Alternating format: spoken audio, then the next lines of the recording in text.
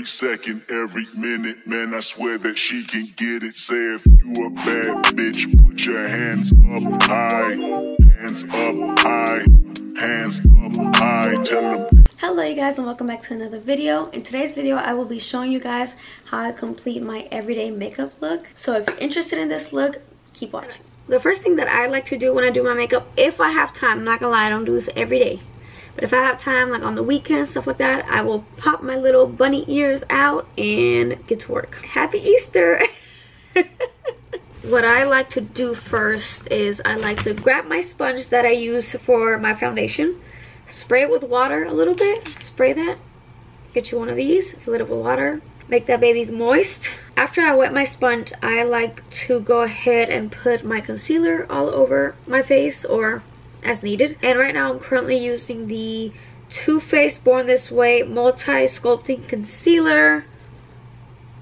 So in the summer, I'm in the shade Golden Beige. In the winter, I am in the shade Shortbread. So I don't know about you, but I get pale during the winters, okay? I get pale, so I go from this color to this color. I'm just gonna apply it to the areas that I feel like need it. I am really insecure about my bags / dark circles, so I definitely always like to make sure I conceal my under eye area.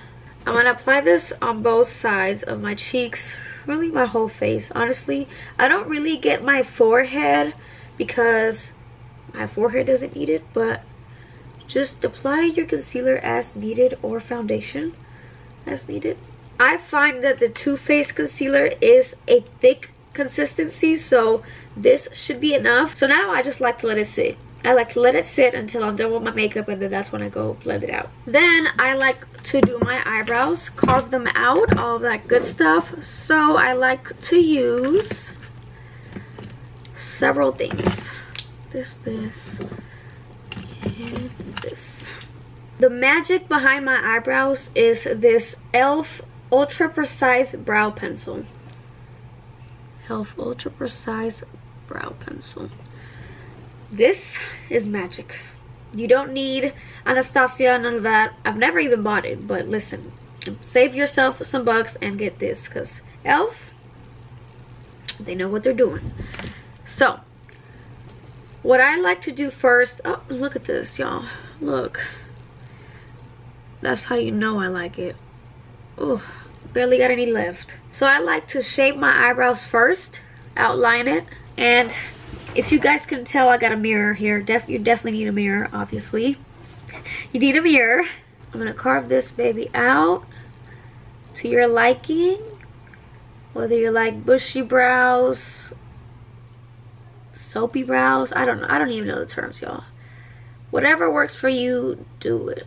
With different shapes of faces, that's how you decide how you're gonna do your makeup, because trust me, it can be a game changer. The one brow I always have an issue with is this one right here. It always gives me trouble. I don't know why. And then every time I get my eyebrows done, they're not sisters. They're like cousins. They never want to cooperate together. Ugh. Then I like to go in with my e.l.f. I guess pomade? I don't know. Something. This is like the dip brow thing. I wish I knew the makeup terms, y'all. I'm so sorry. Okay, ring camera, go off. This is in the shade medium brown. What the little bottle looks like. I don't think this is the darkest shade, but this is pretty dark. So I will say one thing about the e.l.f., one thing about this e.l.f. dip thingy is this thing is very strong. So listen, dip it in lightly. Dip it in lightly. This is strong. Listen. Back in high school, I used to do my eyebrows all black, really dark, and that's not a good look, okay? I'm just gonna tell you now, it's not a good look. You want to go for something a little more natural per se. Just nothing that's gonna make your eyebrows look just pitch black. You don't want that. You know, you don't want that. Like, looking back on my high school pictures, like, why didn't anybody say anything, you know? So I'm here trying to help you out. And the makeup brush that I like to use is actually an e.l.f. brush. This video is not sponsored by e.l.f. Although e.l.f., if y'all watching this, hit me up.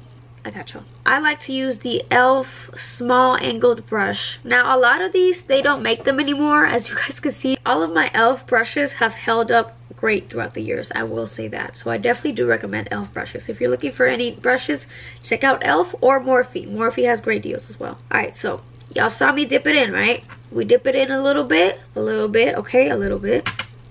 And then bam. We go to town a little bit, lightly.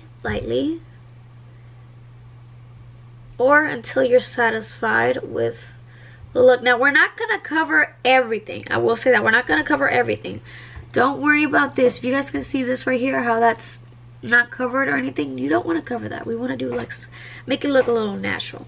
We do the same with the other brow, and if you feel like you've used up all the product, go ahead and dip some more. Dip it lightly. Dip it lightly. You've been warned. Now that looks good enough for me. And so now what we're gonna do is we're gonna go back to our eyebrow pencil, and we're gonna use this little thing, this gem. We're gonna use that this side because it has the little pencil and it has this, let's call it spoolie, and it has this little spoolie. And so what I like to do is go crazy here, just go crazy. And I don't know if you guys can see on camera, but you guys see how that's blending out beautifully.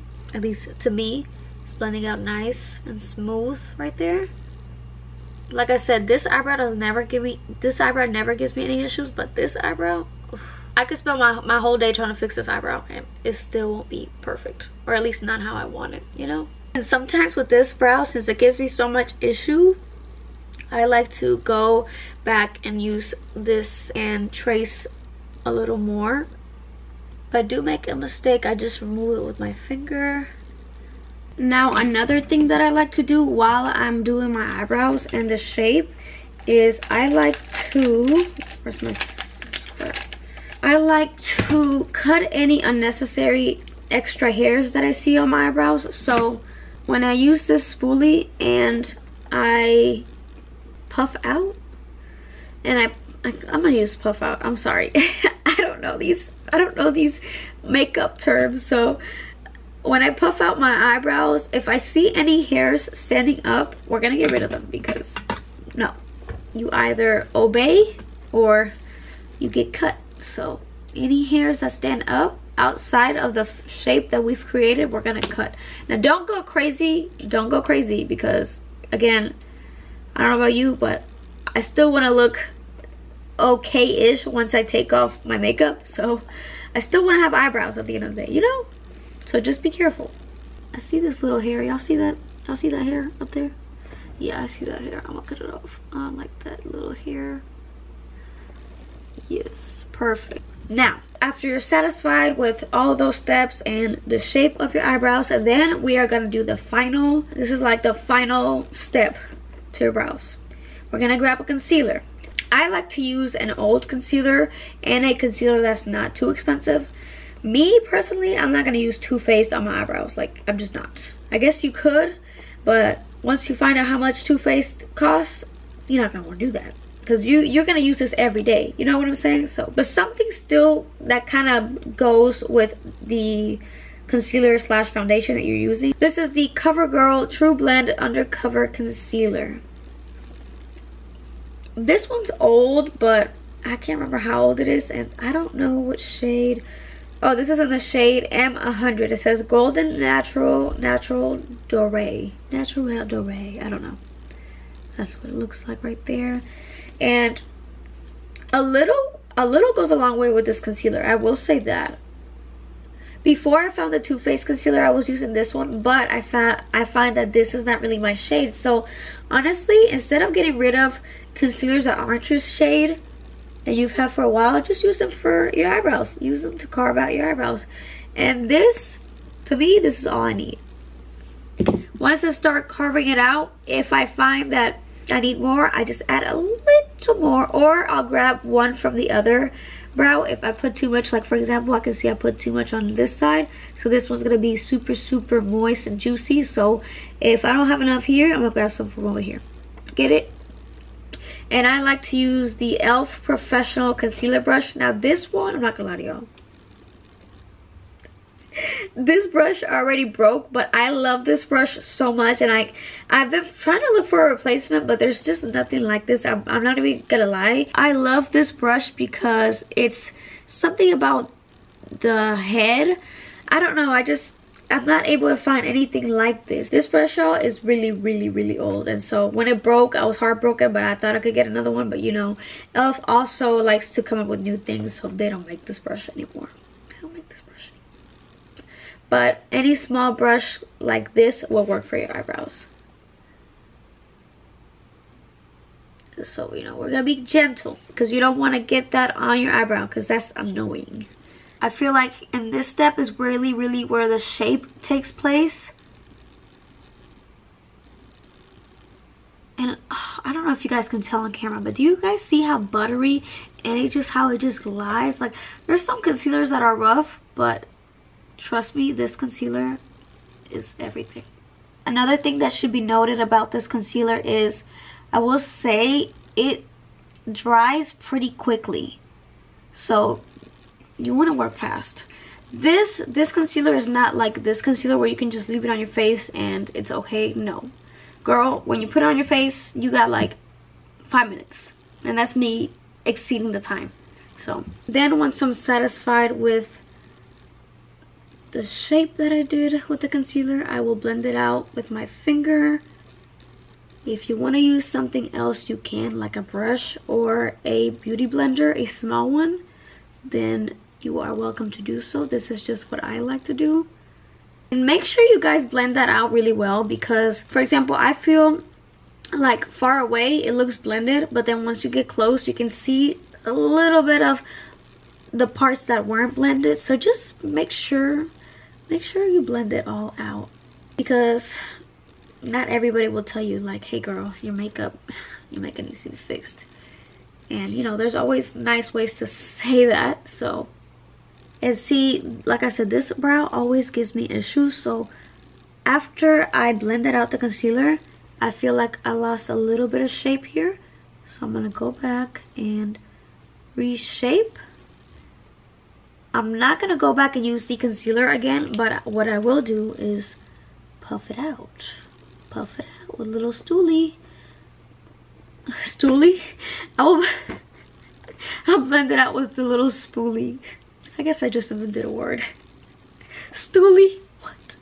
Oh my god, I gotta sneeze. Y'all, you know what I hate?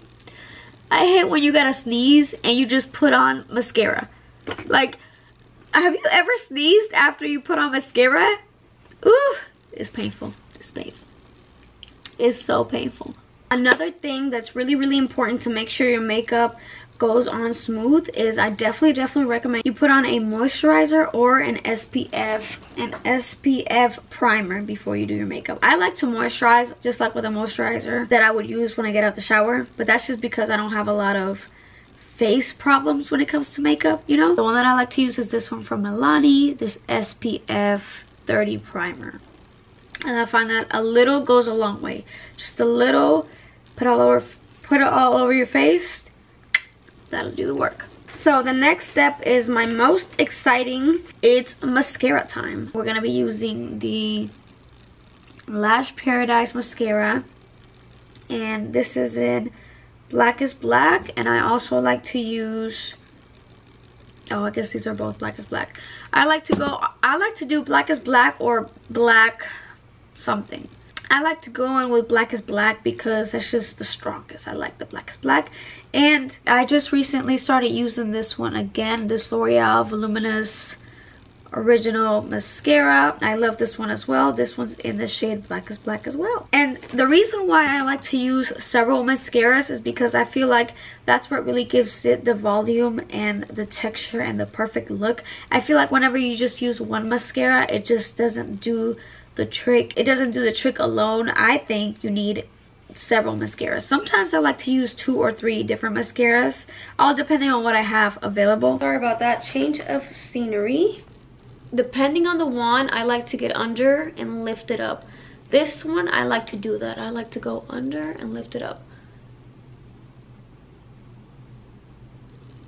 Even after years of doing my mascara, I still cannot do the perfect mascara where I don't get mascara on my eye, okay? And it's honestly not a big deal. You can grab a ear thing, the thing that you use to clean your ear.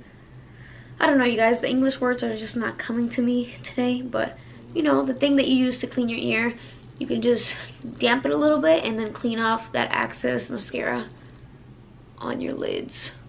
I also like different wands because different wands separate the lashes individually different.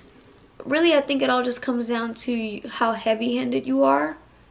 I think out of all the steps that I do for my everyday makeup, this is the one step that takes me the longest, and with good reason. I definitely always want to make sure that my eyes pop out, and I feel like me personally, when I look at somebody, I look right into their soul, into their eyes. So when you look at me, I want you to look at me and then notice my lashes, you know? You don't need to break the bank with these mascaras, you guys. I don't think you need expensive mascaras. I feel even drugstore mascaras are already really expensive. Like for example, this one used to be $9–10 and it went up to $12.99 plus tax. So yikes, you know, it's not cheap, but it will last you a while. I do take a long time doing this process. This is the longest step for my makeup routine, but the time that I take on my lashes is shown in the results. You guys will see. I would say from this mascara and the other mascara, this one is great for separating the lashes individually. The Lash Paradise, the one that's in the pink tube, that one is so great at lifting them up. I mean, look at that. But this one is great, as you can see, to get in those little corners that are tedious. With a bigger one, it can be a little risky. With the smaller ones, the risk is minimal. Once I am satisfied with my mascara, I will go in with one of these. Hopefully I remember what this is called before I upload the video. If not, y'all help me out in the comments. So what I like to do is close each eye and get under there. Now make sure you damp it because you don't want the little fuzzies to get caught on one of your lashes, because that is annoying. It's annoying to get out.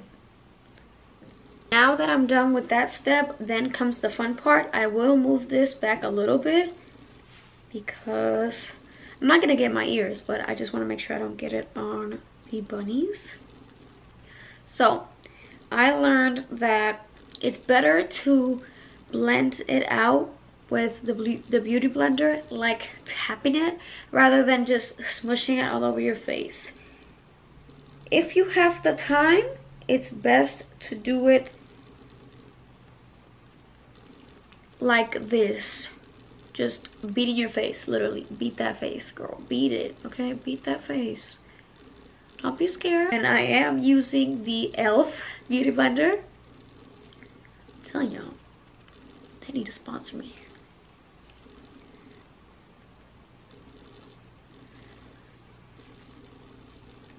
I also like to use a small beauty blender around the upper corners of my eyes because it just blends better that way. You see how perfect it fits up there? e.l.f. If you find yourself breaking out a lot more than usual, then it might be time to wash your brushes.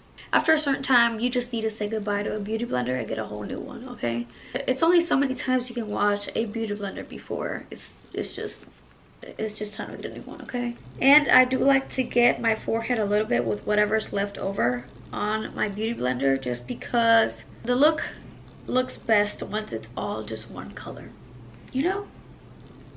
Or one shade. Now, once you're done with that, we are almost done with the look. I am gonna go in with my Hoola bronzer.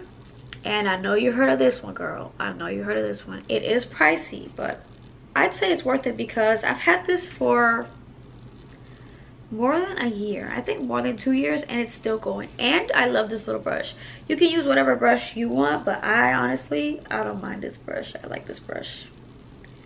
It's a little brush that it comes with. Super cute, and this is the mini size, so you can get something that's bigger than this. I'm gonna put that forehead back, give you guys some forehead action. put some bronzer there. Now the bronzer, I'm not gonna lie, I don't do this every day. It just depends if I have time. And then I'll do right here. Get my, not my cheekbones, but below the cheekbone.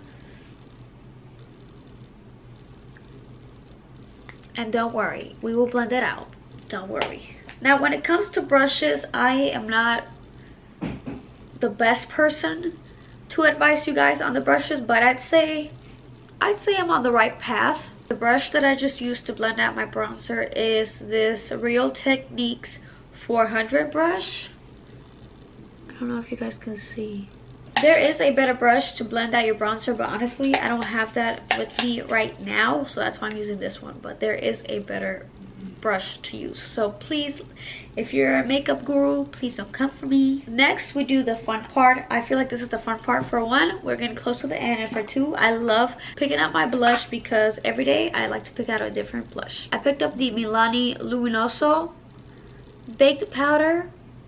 Listen, this powder is everyone's favorite. If you've never tried Milani's blushes, girl, stop what you're doing and go to the store right now.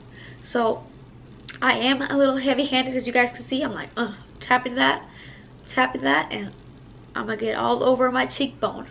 Get all over my cheekbone. The good thing about Milani's blush is that you honestly get a blush and highlight look all in one. And for the price of less than $10. I believe it's less than $10, yes. Don't quote me on that, but I believe it is less than. And even if it is more than $10, I think it's definitely worth it. I like all of their baked blushes. I have their all of them, and I think they are amazing. Definitely recommend it, because look at that. I don't know if you guys can see, but it's giving me that little glow right there. Listen, that's what Milani will do to you.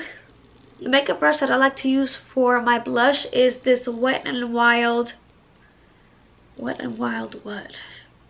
I don't know. It blurred out, but this is what it looks like. It's from Wet n Wild. Okay, I am so dumb. I don't know how I could forget one of the main steps to this makeup look. So, before you do the bronzer and the blush, you are I am supposed to. I like to go in with my setting powder, and this is the one that I like to use because it doesn't give me a crazy white cast. It does give me a little white cast, but that just depends on how much I put. So, unfortunately, I forgot to put it on, but I don't know about you, but I learned that the key to not creasing your makeup is setting powder. So, you wanna do this before you do your bronzer and your blush. But being dumb, I don't know how I forgot it, but I forgot it. But honestly, it's not that serious. If I have to fix it, I will fix it. If I have to put more blush, I will put more blush. But we cannot complete the look without setting powder. If there's anything you take away from this video, is that setting powder is a must. It's a must. Like, it's not an option. And I just recently started doing this right here as well.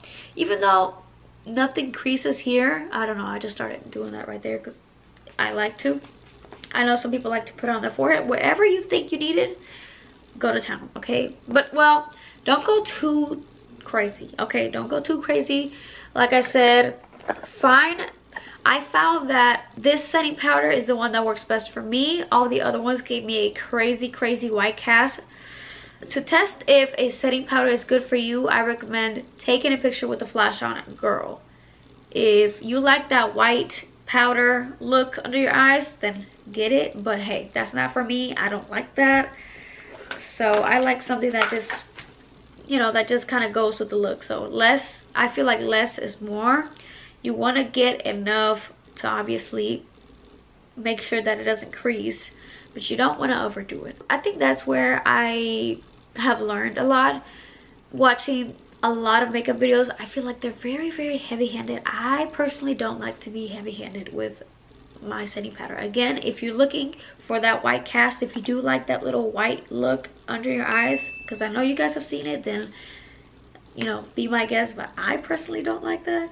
So ideally, I like to let it sit for about 3-4 minutes, but I'll be real with you. If I'm in a rush, we put it on.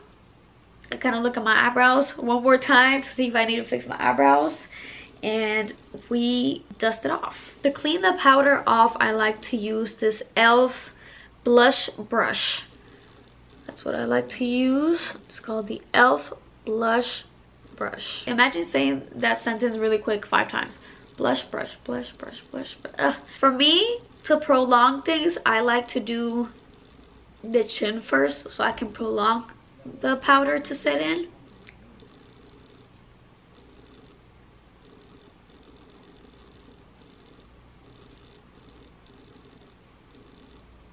Another thing that I just started doing recently is after I'm done doing that, I like to kind of put it all over my face. I like to believe there's a little extra there that's gonna make my makeup look even better. I don't know. This is just something I like to do. As you guys can see, I definitely did lose a little bit of blush doing that, so I'm gonna go back. It's okay if you forget to use the setting powder. As long as you have not used setting spray, I believe you're good. But hey, I'm not a makeup guru, so. Then after that, we just have lipstick and we're done. I'm not gonna cap for the camera and say that I do setting spray every day, because I don't. Honestly, I don't. The only time that I do setting spray is on the weekends. During the week, I don't have time for the setting spray. I just don't. So I just skip that part, but you're more than welcome to do setting spray. This is just my everyday makeup routine. Today I'm feeling this Milani lipstick in the shade Matte Naked 61. And then for the lip gloss, I'm gonna go in with this Essence Extreme Plumping lip gloss. Pretty in pink, and it also says Extreme Plumping. On my everyday makeup, I do not go in with a lip liner. During the week, I don't have time to go in with a lip liner. I just don't. And my lip gloss. And sometimes, I'm not even gonna lie to you guys, sometimes I don't even have time for that. So I'll just do my lipstick in the car. So I love this combo together. And then I can finally take my bunny ears off.